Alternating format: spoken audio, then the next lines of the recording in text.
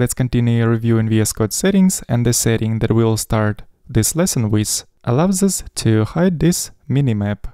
I do not use this minimap, so I'm going to hide it. And the option that we need in this case is called minimap.enablet. And let's use value false, and this way that minimap will be hidden. Then there are also these guidelines displayed in here. I prefer to also hide them, and this setting is called guides indentation. To hide it, we need to specify value false, and as we can see, those lines are gone.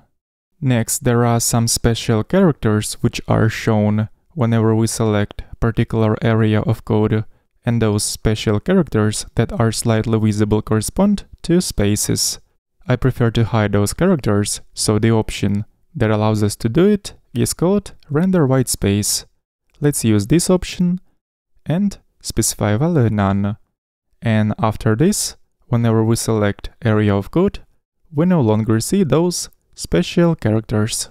Next, as we may have noticed, vscode always highlights current line. And this behavior is also configurable. For example, if we want to have this highlight only in the left area, right where the line numbers are displayed, we can specify the value for the option render line highlight, gutter, and in this case, highlight will be present only on the left side. But if we'd like to completely disable this highlight, we can choose option none, and that's what I will do. The next option that we'll review is responsible for highlighting pairs of braces. So for example, if my cursor is currently inside of some block, for example in this color customizations object, and as we can see the opening and closing braces are highlighted, I would like to disable this behavior, and we can do so by using the following option, editor.match brackets, and the value should be never. So now we no longer see those pairs of braces highlighted. Let's continue. The next option that I would like to specify is called light bulb enablet, and this option controls visibility of a light bulb icon. For example, sometimes vscode shows this icon, which contains several refactoring options, like for example in this case. But I do not use this icon and prefer doing all those refactorings by using keyboard shortcuts, so in my case, I would prefer to disable and completely hide this icon, and which is why I'm going to use light bulb enablet option with a value false, which is going to hide that icon. So after saving this file and checking it again, as we can see, there is no more light bulb icon. So let's continue reviewing the next setting. There are also some hints that vscode shows whenever we hover over particular symbols, and those hints are always displayed on hover, but I prefer to show those hints only whenever I need it, so I'm going to disable this default behavior of showing those hints on hover. And later on I'm going to assign key combination to only show those hints whenever I need them. So to disable those hints, we need to specify settings hover.enablet with the value false, like so.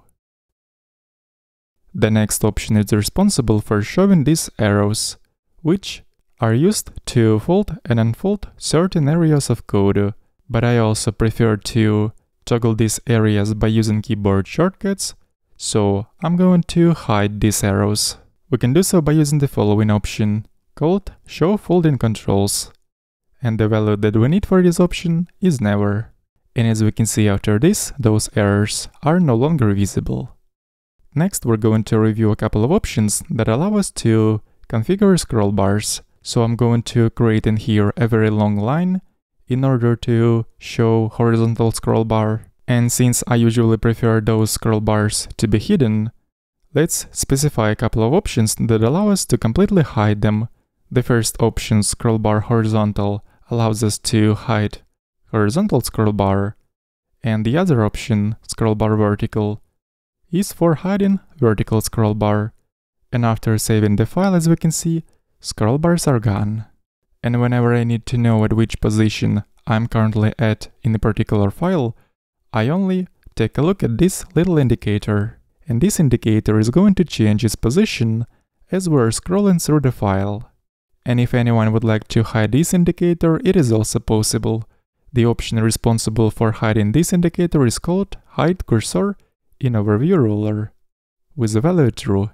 But since for me that indicator is pretty helpful, I'm going to leave it. Also, there is this slightly noticeable border of this scroll bar. I also prefer to hide it, so let's use the following option. Overview ruler border with the value of false.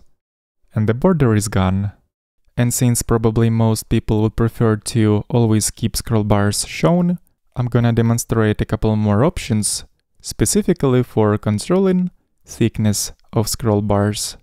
These options are horizontal scroll bar size and vertical scroll bar size to control thickness of each scroll bar. And after saving the file, as we can see, the size of scroll bars has become bigger. So by using these two settings, we can control the size of the scroll bar. But in my case, I prefer to keep those scroll bars hidden. So I'm gonna revert these changes and uncomment these three settings before. Next, we're going to review a couple of options related to cursor.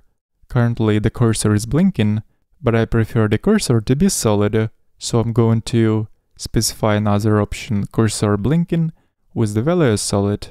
And right after saving the file, cursor is no longer blinking. And by default, if we move around this cursor, this movement is not smooth, but we can make it smoother. So let's specify option cursor smooth caret animation with the value on. And right after this, if we try to move our cursor, we will notice that this time cursor is moving much smoother. And to me this looks pretty cool, so I'm going to leave this option on. The next option is called tab size, and this option allows us to control size of the indentation. But even after saving the file, if we try to add indentation, we still see that indentation size is 4 spaces instead of 2.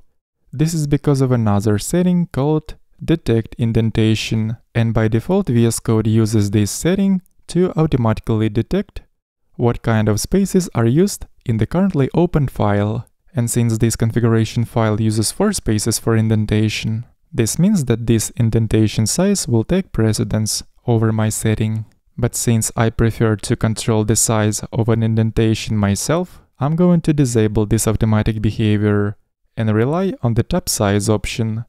So right after this, as we can see, indentation size now is 2 spaces. Next, let's review a few options related to font. The first option is font family, which allows us to specify the font itself. And currently one of my favorite fonts is called Dank Mono. But this font isn't free, and there is another free font called JetBrains Mono, which I also use quite often. Both of these fonts look great for coding, and the links to font Dank Mono as well as to JetBrains Mono I'm going to leave in this video description. The next option allows us to specify font size. I'm going to use value 14. Another setting is pretty cool, and this one is called font ligatures. And what this setting does is basically transforms some sequences of symbols, such symbols that are often used together, and displays these sequences of symbols in a special way.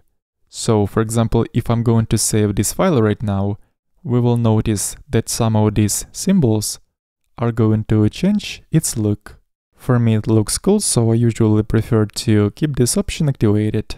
And finally, the last option, which we're going to review in this lesson, allows us to specify line height. And since I usually prefer the line height to be quite big, I'm gonna choose value 2.5.